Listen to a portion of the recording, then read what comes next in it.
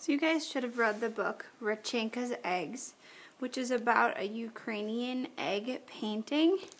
So in this story you will see a bunch of different styled eggs that are painted extremely beautifully by Ukrainian people. So today we're going to be making our own Ukrainian egg, a very big one, and we will be using some silver paint to make it really cool. So first things first is you're going to draw an egg. You're going to draw it as big as you can. Eggs are skinnier on the top and they're a little bit chubbier on the bottom, like a big oval. Okay, and we're using white crayon. It's actually called a construction paper crayon, and a construction paper crayon is brighter and it shows up on dark paper. So we're going to be using construction paper crayons for most of this project.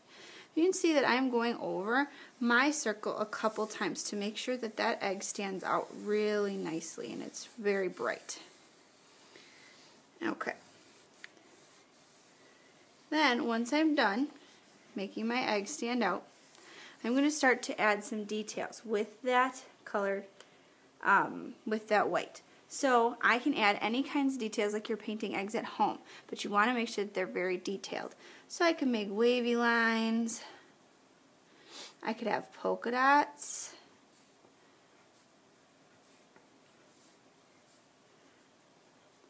I could have stripes that go across. Maybe inside here I have another wavy or a bunch of wavies filling that whole space.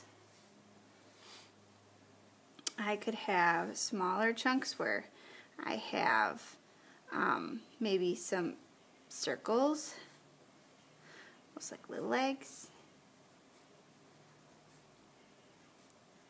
Try to come up with a bunch of different ideas to fill your spaces. You could have loop-dees.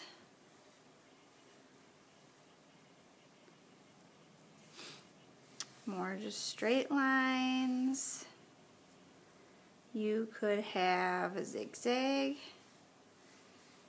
You could have a bunch of zigzags. You see that we're running out of space. So I could have triangles inside those zigzag lines. That's a lot of detail. Wavy. Finish it off maybe by putting another loop-de line. Looks like a bunch of eggs. With another one inside. So once you have all of your designs, then you're going to be getting some other construction paper crayon colors. There's a bunch to choose from. The brighter the colors, the more they stand out. And you're going to be coloring in your designs that you made. Okay. So each design should be different. You shouldn't have the same color right next to the same color. And you want to spread it out and cover the entire egg. You don't have to worry about the outside, but just inside your egg. So maybe I color each of these little spots green. Making sure that I get it colored really nice and dark so that you can see it really good. It's okay if I cover up my white crayon right now, because when you're all done, you're actually going to be using some silver paint to paint over those white lines.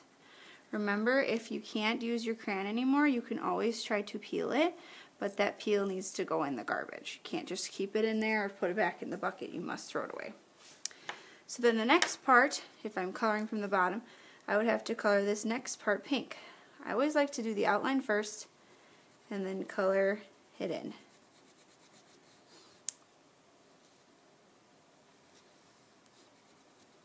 You're going to do the whole thing, not leaving any black left over.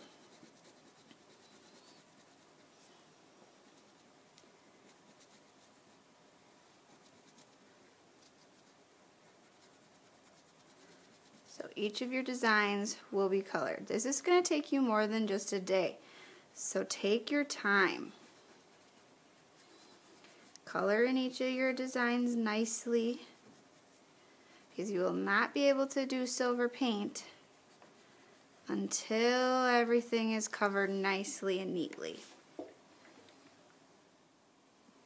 Now that I'm done coloring with my construction paper crayons, I'm going to use some silver paint and I'm going to go over my lines. So you're going to use a small paintbrush and some silver paint you'll probably be sharing with your table, and you're going to start at the top so that your arm doesn't rub into it, and you're going to work your way down. So you want to start by doing just the lines that were white. Okay, so you're going to go over all of the white crayon with your silver paint. I like to rest my arm on my project so that I have a steadier hand when I'm tracing.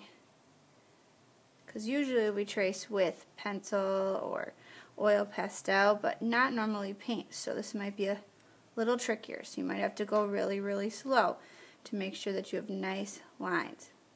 When this dries, it's going to look really cool with the bright colors in the crayons and the sparkly shimmer of the silver paint.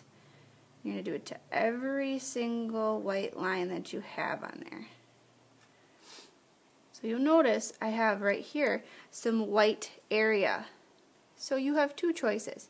You can leave the white and see it. You can just see it and just do around the outside of your shapes. Or you can paint that whole area in with silver. So I made a little bit of a mistake right here. I should have waited so that I could paint it there. Now I have to be very careful that my arm does not go in the paint because I did not give myself space. So I don't want to put my hand on my project right now. I want to move it away. So you can see it's already starting to dry and starting to be a little shiny. Make sure you do all the lines.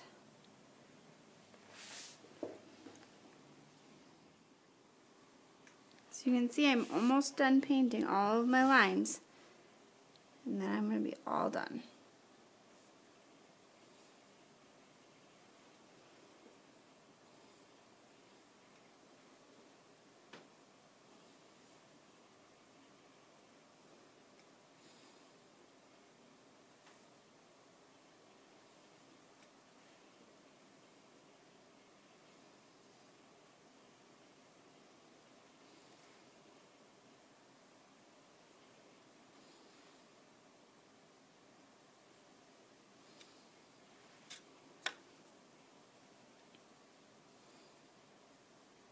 Make sure you go slow. I got a little bit crazy right there and almost got off the line.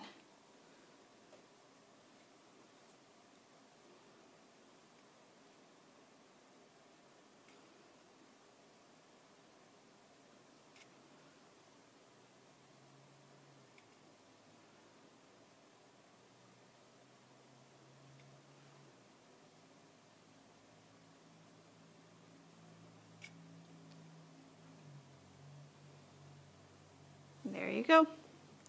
Last thing you can do is with a silver Sharpie, you can make sure that you're not going to draw it on your wet paint, but you can write your name.